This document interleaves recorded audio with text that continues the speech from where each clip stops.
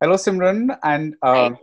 welcome to Film Companion South. I was just, doing some basic googling on you, and I discovered that the Super Hit Mukabla show was something that you were first you auditioned for, or you had a anchoring duty on. Yes. It started from Super Hit Mukabla, DD Metro. Yeah. That was in '94. Yes, and I got a call from them that those days we had those landlines, and then they said that you have to come and do audition for anchoring if you're interested for Super Hit Mukabla, and it was a very famous show during of those days. Then I went there and then I started speaking, song number one, Pehla Gana, Dusra Gana, and then this is how, it was produced by Nimbus. Uh, I think they saw me somewhere on college stage drama or maybe dance somewhere, and then I Okay. got like that. So when I remember that show, one of the songs that used to come constantly was Aankh Mare. That I just remember that was a very, very, or am I remembering wrong? So, but today when you Google up Aankh Mare, you get the Simba ka remix version. You get that Sarah Ali Khan and Ranveer Singh version. And suddenly I just recall that it's almost like a 25 years kind of thing, because that was 96, 95, and then now we are here. And when you look back on this, does it feel that long? What does it feel like? Yes, it feels that in the blink of an eye, the whole these 2 decades and half has passed away, and it has been a beautiful journey. I have done some very good work, and I thank God, my parents, and I'm very proud of myself. And thank you so much to all my fans to appreciate my work, which actually got me to do this Paava kadhaigal, where we are going to talk about it. Yeah. It's a huge responsibility from Akmare till now. And this is my first OTT on Netflix. Yeah. So when you started out, I mean, in a very short span, you pretty much rose to the top. And in Kannada, you had Shivraj Kumar. In Mammootty in Malayalam, you were doing Venkatesh, Balakrishna, Nagarjuna films in Telugu, and of course in Tamil, you were doing films with Ajith, Vijay, Prashant, then Kamal, Rajini. You pretty much covered the gamut. Okay, Rajini is a relatively new thing, but was there a strategy behind your initial film selections, or did these things just happen to you? There was no strategy. I just went. I wanted to work in good films with good people, good directors. It doesn't matter whether he's a new director or established one, but the script really plays a good part. And I always had in my heart that I want to do something which interests me, and I used to listen to the subject, and that's why I have 95% of hit rate cinema in my career.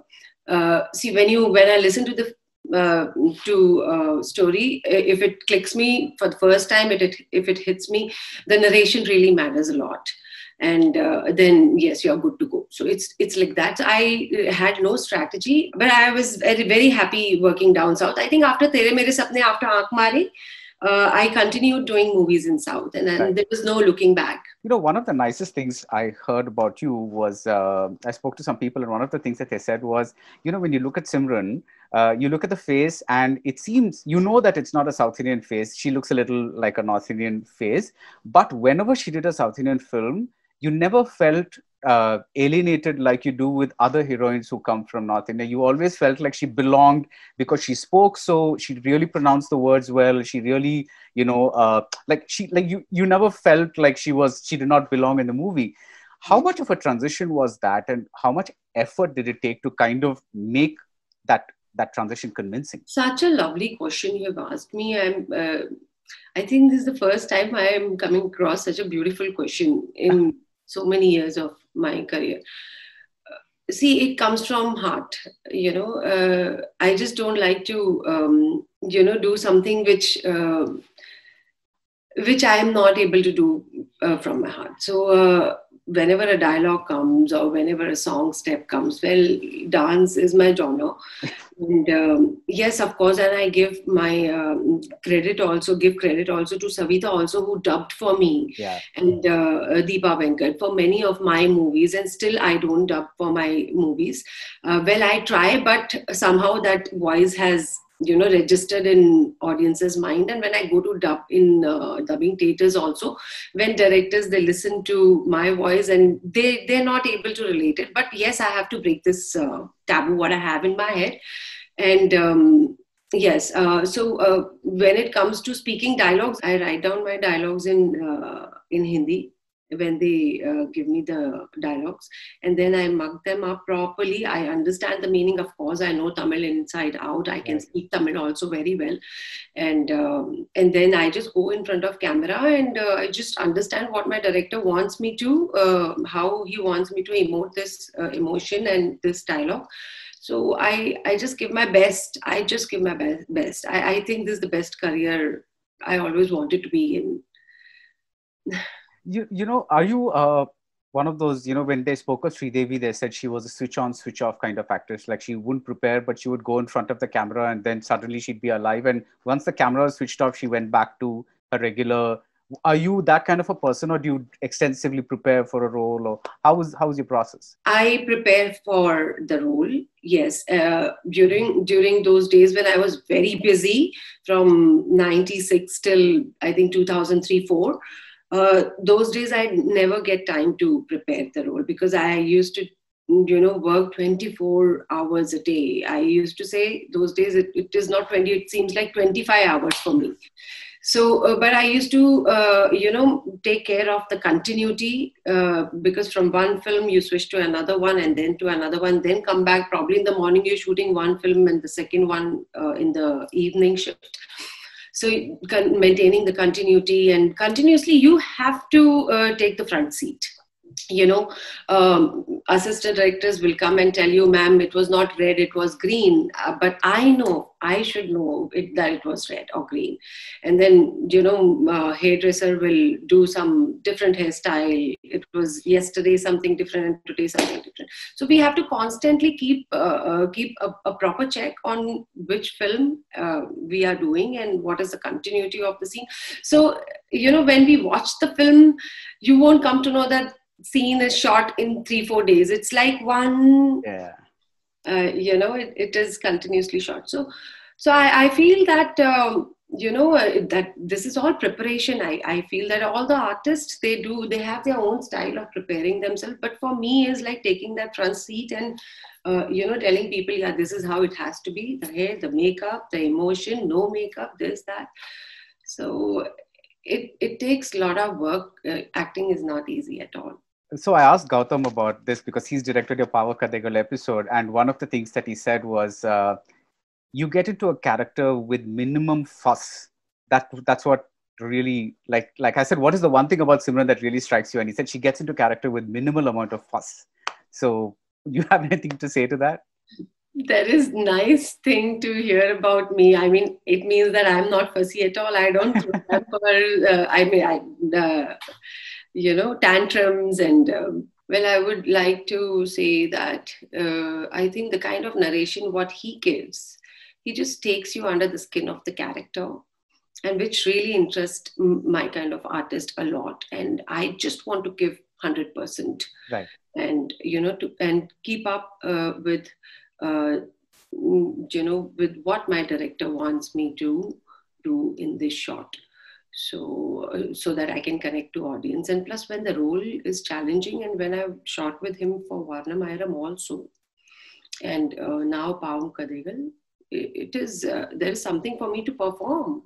Something for me to give out to the audiences to with the message. Yeah. So he just explains to us, and I think that it goes with the flow also. The whole environment is created as such, right, that you feel like performing. You just be yourself, just be real to that character. So I feel, thank you. I just want to thank Gautam for using this beautiful compliment. I mean, for giving me such a beautiful compliment.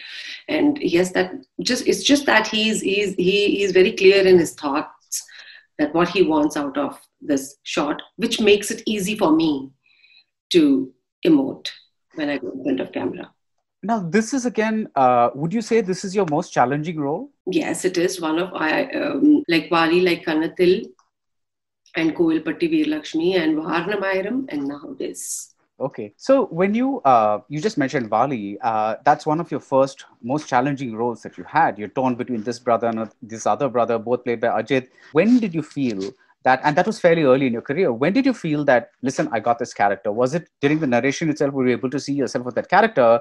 Or, does it take two or three scenes in front of the camera before you say, okay, now I got this girl? Exactly. You said it. It's during the narration you feel that you are into this character, and you just get more curious, and because the story is so engaging. Right. The movie is always decided on the table of narration. Okay. One thing that you've always had, even early on characters, unlike many other heroines post the 80s, you've had really, really strong parallel roles to the heroes. It's like whether you look at, Tullada Manamum Tullum, Priyamanavale, that movie with Prashant, Parthen Rasithen, you've had really, really strong parallel. You were not just there to sing and dance. Of course, you've done your share of smaller roles as well, but a lot of the roles that you got really, really made use of Yeah, things. compact, performance oriented. Performance oriented, what do you think, you set out and say, listen, did you tell your manager, I'm looking for such roles? See, they used to come and narrate me the story, and the narration is good, then I am in. Okay. And you see, most of the names what you just took, they all are directed by new directors. Right, Like right. Suriya was new in Bali, and so yeah. So would you say the same thing with the Kanatil Muttamital as well? You had a senior director like Mani Ratnam. He's like, he's directed so many. Kanatil Muttamital is Mani Ratnam. He's a school of filmmaking. He's like a principal. You go to an institute, so there is no way that you will say I want narration. No, he will call each and every character, even the smallest one, to give a proper narration. Okay. So that is the power of narration, which he understands. I feel that that is the first step, how you want your artist to perform in the film. It starts, this is the narration, this is the short wise narration, this is how I want. This is how a director has to be clear. And if director is clear, then why not the captain of the ship itself? Then the movie is sure shot hit. So when you have a character like Paava Kadhaigal come to you, or any other character, have you ever felt at any point, oh my God, this might be a little controversial, should I do this? Or have you ever hesitated before accepting a role? Not necessarily this one, but any other also? Roles, what I have done so far in my career, apart from a few which actually I shouldn't have done, it happens to all the artists. Right. And, which are roles what I have done, which have really become popular and known in the audiences, I have not thought second about them, that when I hear the story, when I find myself in that story, that moment I decide that I just want to do it, even though if it is challenging. Yes, I don't want to go out and hurt people's feelings, that those roles I haven't done. But like Paava kadhaigal, it is something which has a lot of strong message, and I feel that it's a high time for artists like us. Like I've been in the cinema for more than 25 years now almost, and to go out there and tell them that just this is what I feel, this is what through my acting I could help of being a good human to a society. Yeah, so roles are challenging, but I feel that we all must participate. Now is the time, and we have platform also to showcase. Right. I was going to come to the platform. You just, earlier it used to be that the heroes would never age, in the sense that they would go on acting as the leading man, but the heroine would have, like, I don't know, a 6, 7 year, 8 years kind of thing, and then they would go off and do other kinds of roles. But now, with the arrival of platforms, do you think that the lifespan of the heroine has the potential to become like bigger, in the sense of getting consistently good roles? See, what I feel, hero and heroine, these two, like male and female, I would say. See, male has their own role and part to play, in the journey of being human. And female has her own, and she is actually restricted when she is married and she has responsibility. No matter how big actor you become, or how many movies you're surrounded with, you will never give preference to work. That is true, and I feel that everyone and all the males know that. the producers also a male, and directors also male. He understands. So I feel that OTT platform we have, but it is, yes, it is open for different kinds of role. I know that I just can't do the same role what I did in Wali for 25 years. Yeah, yeah. But at the same time, male can do, because I have accepted another journey in my life. So what I feel is, now we have so many roles to perform. So we have options. We have OTT, and yes, to work on your own term, so that you give time to your house also, personal life, and you can work also. So it's all about choice. Right. So when Gautam came to you with Varanam Iram, was that just like a, okay, this is a good role, so let me do it, or were you kind of looking for a comeback at that point? I was looking to work with some solid director in some solid script, because I had given a gap in between, and I had gone into television also from 2004 till 8. Yeah. Or 7, when Gautam had come and narrated me the whole script. So that's his style, he narrates the whole script. He will never narrate you just one, that this is your character. And actually, I don't like that kind of narration also, just character. You tell me the story now. I belong to the film belongs to me. It becomes my baby otherwise. So when he narrated me the whole story, and then he said, Simran, this is you. And I said, this is fantastic. I would love to be part of it. And, he doesn't have that, oh, she has worked in television and she's a mother and how she performs. He'll just tell you, this is the story. What do you think about it? And I said, this is fantastic. I'm in, and I am going to take time out, because see, when you go out there, work, it has to be worth also. You're just leaving your whole family and, kids behind, and you're going to work something. It has to be another feather in your hat. Varanam Iram is that. And it really fetched me good recognition. And it was a beautiful role again. And we had a lovely song in it also. Yeah. Yes. So then you just said, if the project is really worth it, then you decide, kind of, it's not just the desire to keep working. No. Okay. One thing that set you apart when you were doing your roles is that you played a mother in Kanathil Muttamital. And then when you came back, doing the comeback, you kind of played a grandmother in Varanam Iram. Did you ever, so you don't really care about image and how I will be typecast, and that kind of thing never bothered you? Never bothered me, because I build my own image. Right. Okay, if I let people build my image, then what is the worth of me being acting and choosing this profession? I chose this profession because I want to lead it. Right. And I chose this profession because I love it, and I love to act. I love to dance, and I love movies. And I have done Bharti and Rasitin also, where it is a negative role. And Wali, to handle such huge film, and then Tullad Manum Tulum, then dancing songs like Tottu Tottu Pesum Sultane and Altota Bhupati, and then going back to Priyamanvalai, and then coming back to Kanathil Muttamital with 3 kids, and that I was just 24 years old. And then in Varanam Iram, where I was, I think, 32 or, yeah. So, playing a grandmother, where actually, if I would look at just looking at Simran for dancing and looks and all, then I would have actually dragged my career. I can still, but I want to be versatile. Right. I wanted that impact. Why you Simran pathingla and the padathil pathingla. So it's like, it's nice. It's challenging. Yeah. It keeps me going. It keeps me going back to the gym and, remotivate. I don't know what to say more. But, one of the things that you just said, which was the dancing, it really comes through, because when you're on screen dancing, it's like you're really enjoying yourself. And I'm talking about that there's a bit in Pitamagan where you're the actress and you just dance for this medley.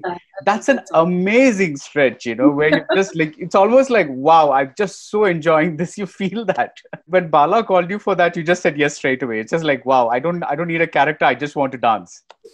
Yeah, I just want to dance. And of course, Suriya, Yeah. Vikram, the whole package was beautiful. And I love the role before that song, that Hindi actress Yeah. got into that whole gang thing, and they asked her to dance. And you know what, we shot for 3-4 days, and then he scraped the whole song, and then he called me back. And that is the only song which I have shot, I think, for more than 10 to 12 days. Wow. So yes, first shoot for a few days, and then reshoot it again. So I think Bala has his own style. Yeah. His films are also very nice, Right. full Right. of message. And yes. Now you're acting with Madhavan in his Rocketry. You're paired opposite him. When you get back together with stars that you were earlier paired with, is there a sense of continuity, familiarity, or sometimes do you lose touch with them and then it's like meeting an old friend again? With Madhavan, it's never been like this. I always keep on meeting him in between, and we always exchange messages also. So when he came up to me for this Rocketry's role, he just said, "Arey Baba, just send me your pictures now on WhatsApp. मैं normal picture ही भेज." तो normal picture भेजा मैंने, जैसे बैठ के selfie ले रहे हैं किधर कोने से. Yeah, this is the look, this is the character. You have to come and meet me, I have to narrate. I said, okay. And you know what? I went to meet him in sari because I knew that he wants to narrate me something which is going to be Indian. And then I went and I met him, and then he narrated me the story. I said, Simran, you are only doing that. I said, yes, I have to, and I am going to be the part of your directorial debut. And then we shot the whole movie. He's also very prompt, very clear. He's like a proper, he knows how to take lead. His eyes are all over. He knows what's happening in that corner, even though he's taking this shot. And he's also too good. And I'm really eagerly waiting for that movie also to come out soon. And now I feel that theaters are open. So probably 2021 really looks very bright.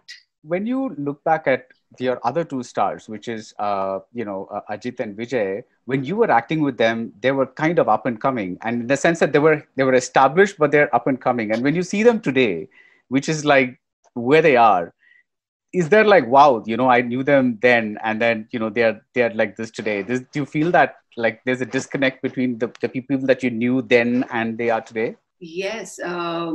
See, the connection is there, and they have really worked very hard for where they are today. It is not easy to be where they are today, and to maintain that kind of aura, on screen, and then to work for it off screen. It is not easy. It is, me and Vijay, we started together in Once More. So Once More and VIP was a simultaneous release. I think that was in 4th July it released. I remember that was a American. So that's how I remember. and me and Ajith, we worked together in Bali first, and then later on in other movies. So today they are really doing well for themselves, and they are the heartthrobs of Tamil cinema. And so I'm happy for them. What did you mean? It takes hard work off screen as well. What do you mean by that? To maintain that image. Okay. It's not, you just can't, it's very difficult to be just yourself. Okay. That's what I feel. Like for me, people wanted to see me fit. When I did that jackpot, I was like this. I had just given birth. Not like that. I was just go and check the book. And then my second one was just 3-4 months old when they offered me. And then I said, if people can see me slim and thin, they have to watch me like this also. Let me see, I'm an artist. So when I go out there, and then when I went short, and when I saw myself on editing table, I said, oh my God, what a goof. What have I done to Simran? I have not maintained. I have to keep my personal feelings apart from whatever it is there on screen. It has to be there. How people want to see me. And then I just started working out, and I went back, and I think second season itself, you can see the drastic weight loss in me, and then third season it was more, and then fourth. So you just can't take your on-screen image for granted. That's what I meant by saying that off-screen you have to work mentally, that how you need to, like your personal life is different than your profession. So you work for your profession also, during the night to get ready for the presentation in the morning. So that is what I meant. So what's next for you, Simran? After See, Paava Kadhaigal?